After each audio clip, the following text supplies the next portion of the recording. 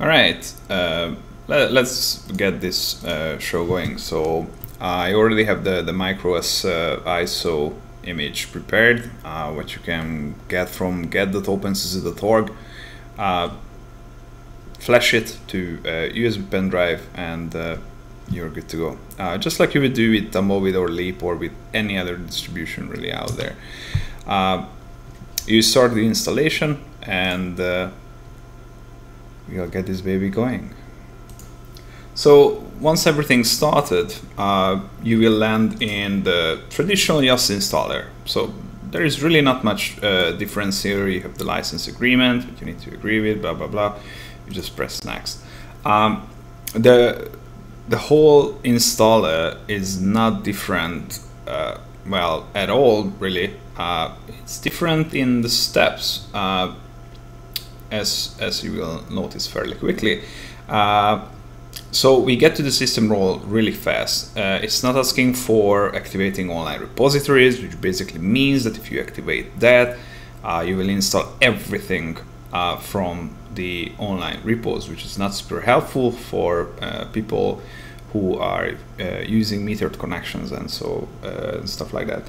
So we end up with the system role from which you can select what do you want to use MicroOS for.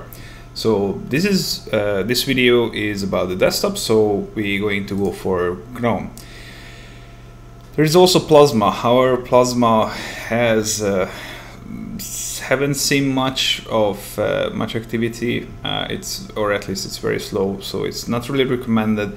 As you can see, even GNOME is still in beta, so we're going to go with the GNOME beta. Username, just like usual. I'm going to go with the other Thor. I'm going to give it a super secure password. You guess that? Yep. I'm going to give the same super secure password. You really shouldn't do that though. Yep. And that was it. So you can see that the MicroOS installer was cutting a lot of corners. So it doesn't really take you through of some of the steps, like setting your time zone or doing the partitioning or activating the online repos as I mentioned before. Reason for this, so partitioning, it's really not recommended to change it. However, you can. Basic rule here is don't change the volume structure. You really don't want to do that. It can cause quite some issues, quite some problems, so try and avoid it. What you can do is, for example, if you want to add encryption, you are able to do so. You are able to encrypt your disk or add additional disks if you have any, which will be picked up and used for either for your home or for war. Here you will be able to change those things. I'm not going to do any of this really. I'm just going to go with the defaults, which in general is the recommendation to go with. I'm not even going to do anything here. Software wise, you can select packages which are available on the media what you're installing it from. Yet again, there is no online repositories. I'm going to change the time zone and set it to Jakarta. Yeah, that's correct. Wow, have you seen that? Another very important thing here, when you land in MicroOS desktop, you will have no YOST installed at all.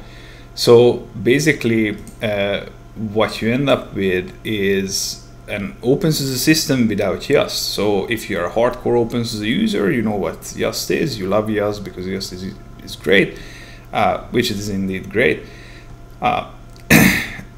You're not going to have that. So what you want to do is take very good care of this summary and make sure that you pre-configure your system as best as you can. So for instance, me personally, I don't even use YOST for anything. I use the YOST installer to pre-configure all of my systems. Other than that, I don't know why would I open or use Yust on a desktop. Generally speaking, Yust is a server administrator's tool. It has nothing to do on the desktop, and MicroOS, rightfully so, remove that and doesn't install it. Also, it's probably not compatible with any mutable systems such as MicroOS. So here, if you have network configurations, you want to set up Wicked, you want to set up Wi-Fi, whatever it is, you have full access to it. You should do so. You are encouraged to do so. Otherwise, you're not going to have access to this. Same goes for grub settings, boot settings, security settings. Important to mention that firewalls are not included in MicroOS by default, as it is geared towards container-based loads. So firewalls, generally speaking, they can cause issues with the networking of container systems.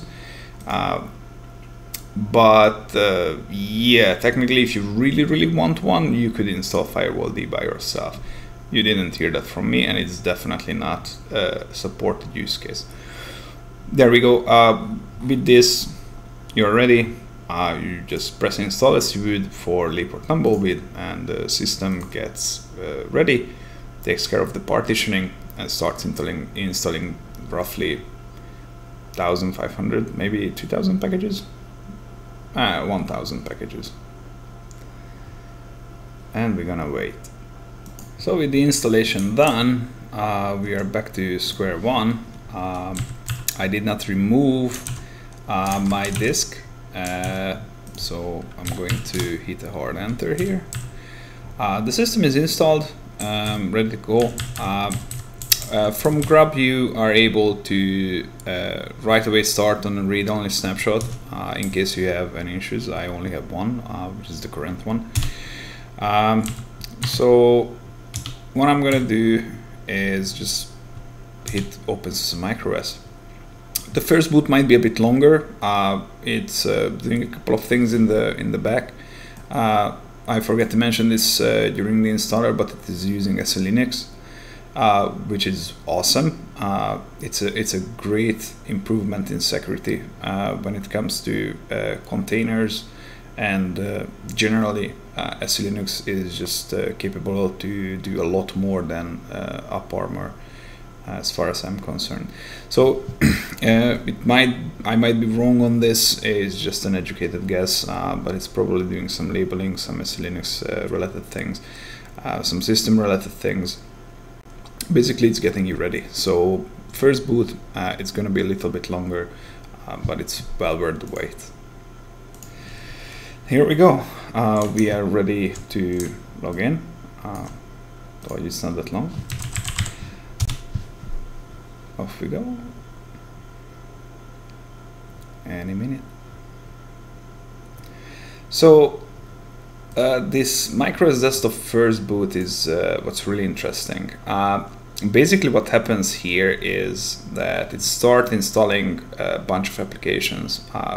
Keep in mind you have to have an active internet connection for this, because it's basically installing Flatpak applications. So Firefox, Gedit, that kind of stuff. So all of these things are happening now in the user space.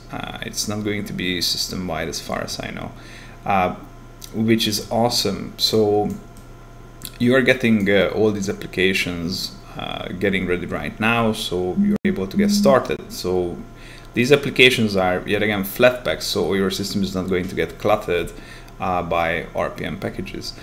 This also takes some time depending on your internet connection, couple minutes max. But again, let's just wait it out. All right, with the little application finished, let's check out what's happened here.